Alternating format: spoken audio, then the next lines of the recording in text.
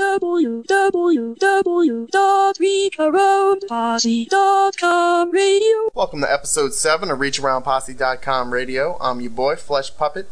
What we're doing with episode 7 here, we're bringing you our first of many business spotlights. And what we did is we went around the internet trying to find unique products, unique ideas, anything fun, crazy, sexy, but it had to be on the unique side. It can't be your plain Jane stuff. And the first one we're featuring here on episode 7 is called the Fleshlight. Now, for the Fleshlight, what that is a portable masturbation device for guys to whack off with, basically. They take the top off of it and start ramming it up and down on their cock until they blow the big one and go to sleep. So we're going to go ahead and give Fleshlight's 1-800 number a call and see if we can get in touch with someone who'd like to do an interview. So let's see how that goes. This is for Fleshlight.com. This is our first business spotlight. ReachAroundPosse.com radio. That would help you, expose your site a little bit more and give us some content for our show. Would you be interested? Yeah, sure. Sure, okay. My name is Jay-Z, and this is Flesh Puppet on the line with me. Hi. And let's see. It looks as though the Fleshlight is a portable masturbation system. Is that correct? Say that one more time. It looks as though the Fleshlight product is a portable masturbation system. Is that how that works? Yep, it's a male masturbation aid. Okay, and tell us a little bit about the different styles and I guess different kind of things you can choose from. Well, we have different colors. You can choose pink, mocha, or we have a clear one, and they go in a canister. We have gray canisters, gold canisters, and clear ones also. And then you can choose different orifices. We have ladies' mouth, butt, and a nondescript, which is, it doesn't look like anything. It's kind of plain. It's all about the feeling in that one then, right? Each one of them, you can also pick your different feeling. We have super ribbed ones, which have ribbing on the inside. We have speed bumps, which have bumps on the inside. Wow. Have wonder waves, which are waves on the inside. And then we also have your standard, which is smooth on the inside. Which one is your most popular? Which is your hottest seller out of the 4 that we can see on the website right here? The lady, the mouth, the butt, and the nondescript. I would say the pink lady, Wonder Wave, is our best seller. Okay. I'm looking here at the butt, the third option on the web page, and the hole in that looks really small.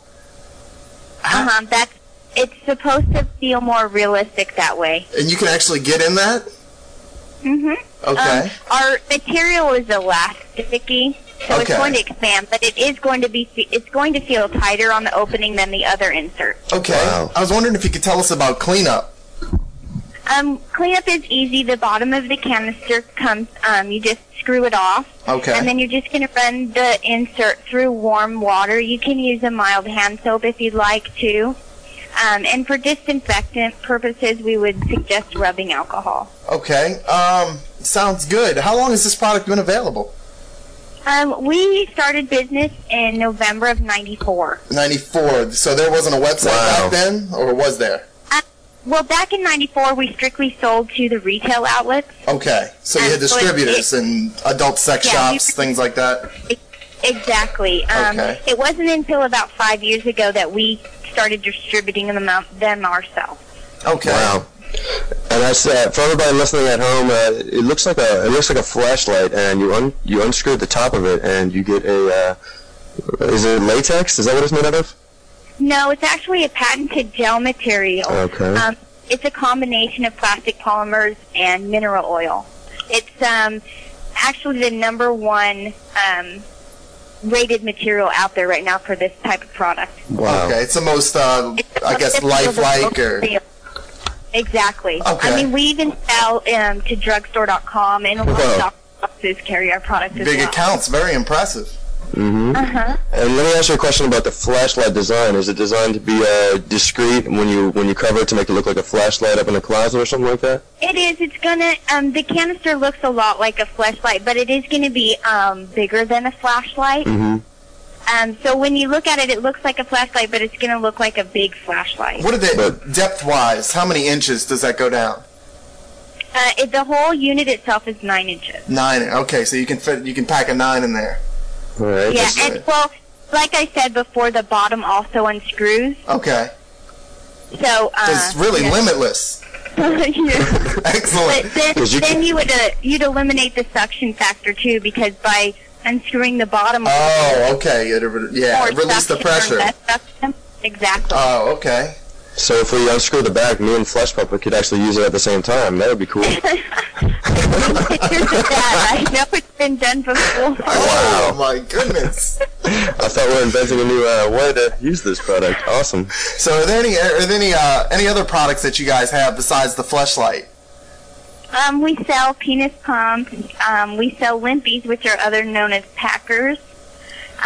What is that? And we limpies. You're going to see them on our website. Which one is that?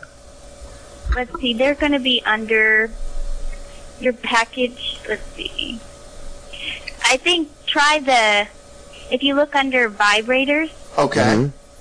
Maybe. They're going to be all the way at the bottom, called Mr. Limpy. Okay. Oh. Basically, exactly what it sounds like. What we're looking at now on Fleshlight.com is a bunch of fake limp penises.